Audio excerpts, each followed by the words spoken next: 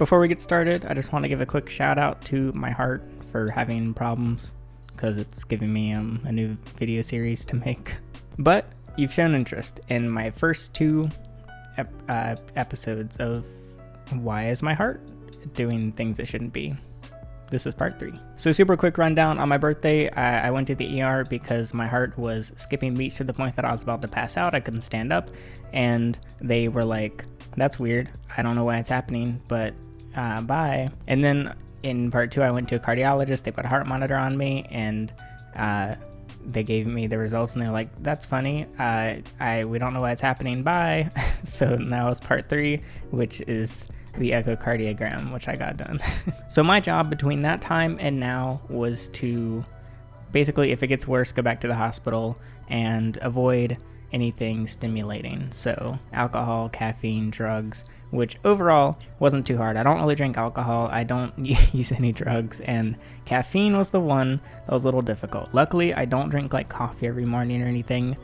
I mostly have it in soda and sweet tea and the occasional Starbucks. But today was one of the most upsetting days I've experienced in a long time.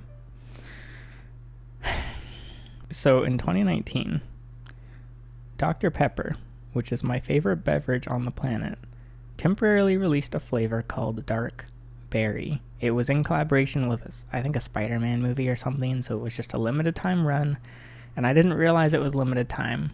I didn't think I would like it, but of course I tried it, and it was absolutely phenomenal. It was the best thing I've ever put in my body. Like the very first moment it touched my lips, I just like busted on the spot, which I just remembered my grandma said she was gonna watch this video, but I gotta get. And then the drink disappeared from the shelves of every supermarket around me. I was craving it all the time, and I kept waiting, and I kept researching, and I was like looking at the patterns of how Dr. Pepper releases limited time drinks, and usually what they do is it's in collaboration with a movie. So I was researching movies, and there was a new Spider-Man movie that was going to be coming out at the end of 2021. And so for 2 years, I waited for it to be re-released, and it was not released with Spider-Man. And my dreams are absolutely crushed. So I was actually going to make a video about this last year. So I found someone on eBay selling 12 packs for $50 each, and it was like $40 or $50. I ordered 3, and I was so excited, and I was gonna make a video about it, of like the retasting and the whole experience, and they never shipped them. And they never canceled my order. And I spent like $150 on soda that I never got. Now yes, I got my money back, but why does it matter? It's not the Dark Berry Dr. Pepper. Well, guess what I did today? I went to the store just to get my normal groceries, and I went to the aisle to get my 7-Up, which is, it's fine. I like 7-Up. This is my replacement Dr. Pepper because it's caffeine free. And guess what I saw on the shelf? Okay, they had Dark Berry Dr. Pepper. And I had to stay composed because I was in an aisle. Look, basically, my one job is to not drink caffeine. Now, there's not that much caffeine in Dr. Pepper, so I put a 12-pack in my cart, and then I was thinking about, well, myself, and how I work, and how I have an extremely addictive personality.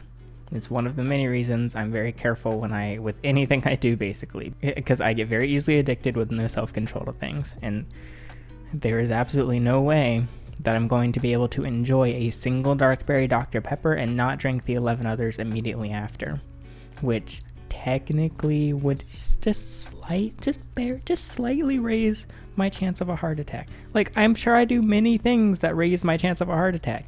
So I just kept trying to justify, can I buy this? But ultimately, I put it back. Now it's still there. They were just released. It was like some Jurassic Park or something. And so it's temporary again. So my question to you is, do I buy the Dark Berry Dr. Pepper? And do I drink the Dark Berry Dr. Pepper? I'm just trying to convince myself. Actually, I bet I actually hate it. I bet I would not like this at all, but I keep saying, but I keep being realistic, and I know I'm gonna love it, and I'm gonna drink all of them. And then my heart didn't stop last time. in 2019. Then again, I wasn't having so many problems then. So, yeah. Anyway, I got the echocardiogram. It was pretty cool. I actually didn't, because I got one when I was younger. I didn't remember it though. I knew I'd gotten it. I didn't remember what it was like. They just did like a the baby thing where you look at a baby and you're like, oh wow, look, it's a baby. But it was like around here. It was cool to see. I mean, I haven't seen my heart in a while, so yeah, it was cool. Doctors were chill, and they got my results back within like 30 seconds, and yeah, it's fine. I mean, it's still, my heart's not like normal, but it's still, my mitral valve has problems. It regurgitates blood. It's not bad to the point that I like need open heart surgery tomorrow, and it hasn't gotten worse over time. So it's basically stayed the same. So if it does get worse, yeah, maybe I need surgery someday. But now I was kind of confused about some parts. I still don't completely understand, because I have like my heart regurgitates blood, which is like, it's very common. Like many of you watching probably have your heart regurgitate blood. Apparently, I'm just repeating what the doctor told me. I don't know. It's not like I have this super ultra rare thing. Like, it's something that happens to many people, and it's generally not much of an issue. And then there's the whole skipping beats thing, where I'm just not pumping enough blood. I'm not getting like enough oxygen to physically stand up sometimes. And so the problem is, when I had the heart monitor, that's what it's called, on, I didn't have any bad episodes. I had very tiny little episodes of, ooh, my heart did the thingy.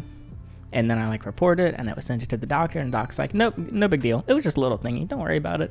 But I didn't have any severe episodes until I got it back off.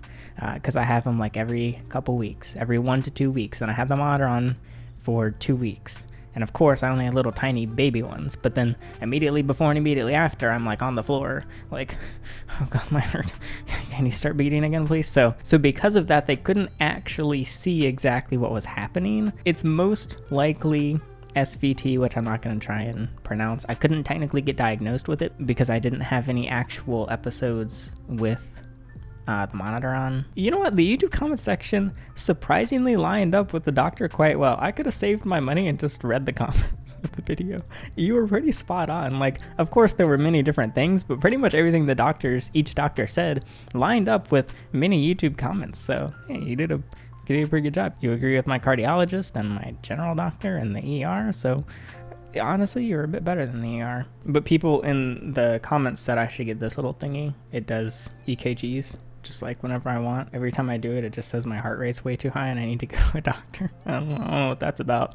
But the doctor actually said I can send them the results of these and they'll actually look at them. I didn't think this could be like medically useful. But yeah, unfortunately, I just haven't caught any, well, fortunately, I haven't had any horrible cases recently, but unfortunately, the doctor still hasn't really seen any horrible events. Yeah, I just can't get over the diet. All I can think about is the dark berry Dr. Pepper. I'm completely all over the place because I can't stop thinking about the dark berry Dr. Pepper. Oh, yeah, so I got prescribed with exercise.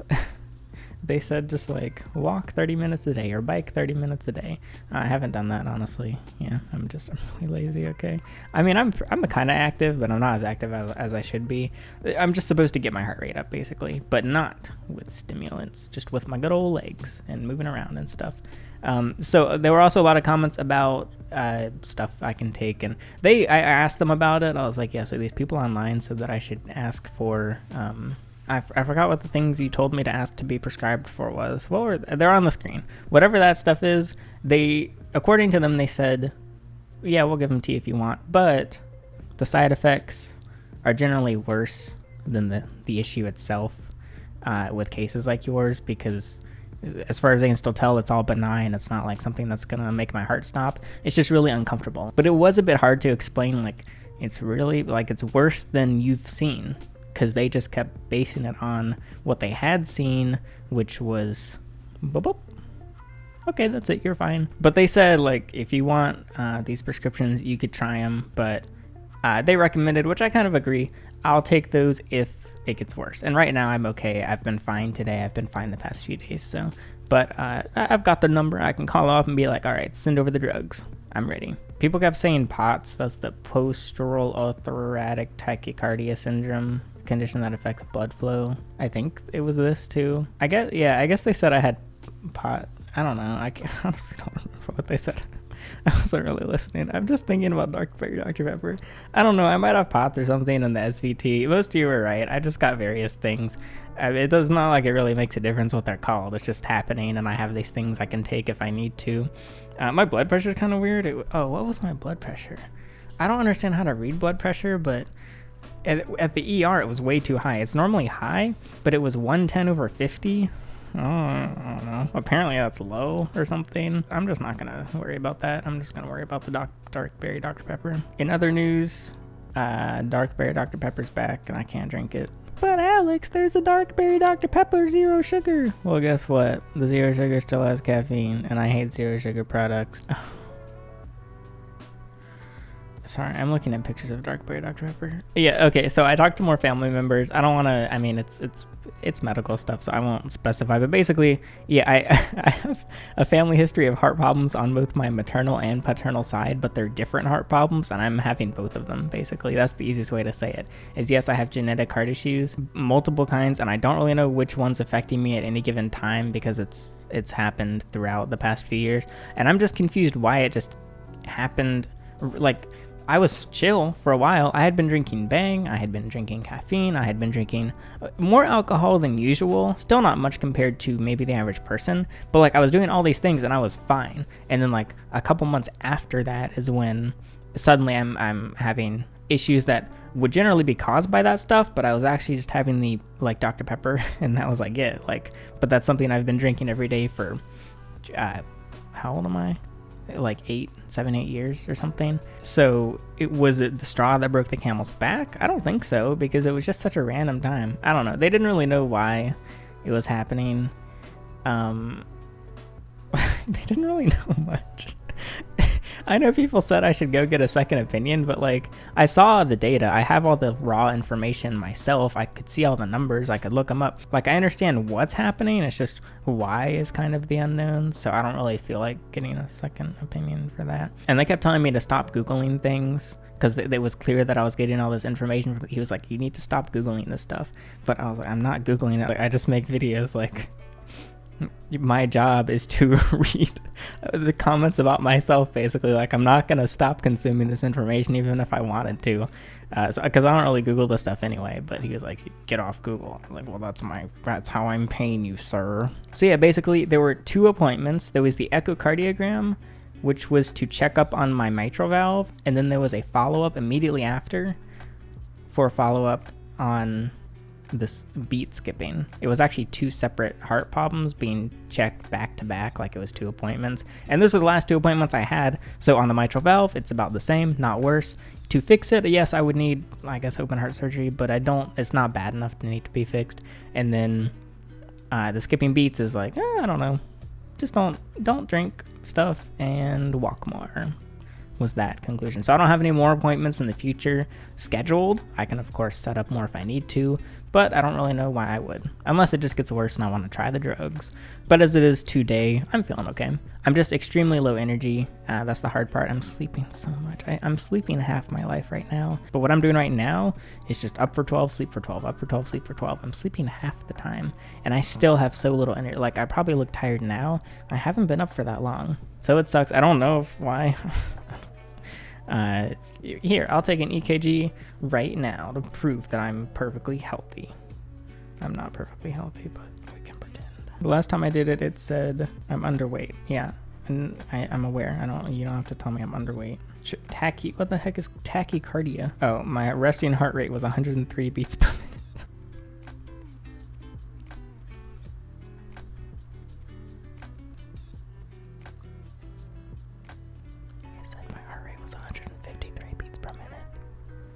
Switched to 70.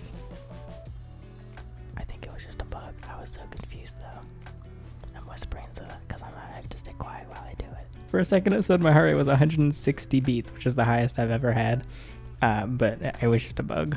Wow, very, very reliable piece of tech here. Yeah, right now it says everything's normal. I still don't feel like this is reliable, but well, that's all I got. So in conclusion, I think I'll have I think my lifespan will not be affected by my heart, which makes me kind of happy. But on the other end, I'll probably have these issues forever, because based on family history, It's going to be very irritating and very annoying for the rest of my life. It's going to be a constant inconvenience, but at least I'll have a life and I won't be dead.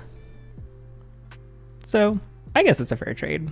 I don't know. I'm still going to complain though. But if any other issues or thoughts come up, I'll be sure to make a fourth part and share it with you. So I appreciate everyone that's been interested. And I unironically appreciate comments from medical people. I know a lot of people don't like that kind of thing because you get this like bombardment of 250 different opinions on a medical problem where none of them have actually even ever seen you in person. But I don't get super stressed out by it, so I take everything and I just research each one, and it doesn't really freak me out. So I don't know if you should do that with everyone. I think it seems most people get bothered or scared or like paranoid about it. I think if I was younger, I would be like freaking out because I was a lot more scared of just like dying as a kid. I'm still scared of a lot of other medical problems, which I think is why I'm so happy it's just my heart. And I do still have a lot of medical fears, but thankfully none of mine personally revolve around my heart. Like a heart attack, it doesn't sound that bad compared to the other like medical things I could be having. So yeah, I will continue to, well, cry about Dr. Pepper. Let me know in the comments, should I get the dark berry? But that'll be it. I'm Alex, and thanks for watching.